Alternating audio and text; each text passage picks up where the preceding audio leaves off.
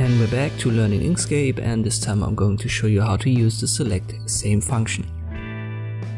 It is a great tool to select objects, but let's just say you've got lots of these objects. It's a little bit hard to select them one by one or by dragging this marquee over them. Let me just select the black circle here and then go to edit and select same. And we've got these 5 options here. We can, for example, select by object, and we've got all of the circles selected. Let me select this red rectangle and I go to edit, select same, and I select by fill color, and now I've got everything selected that has the same fill color. You do the same with the stroke. So select by stroke color and you've got these 2 objects selected.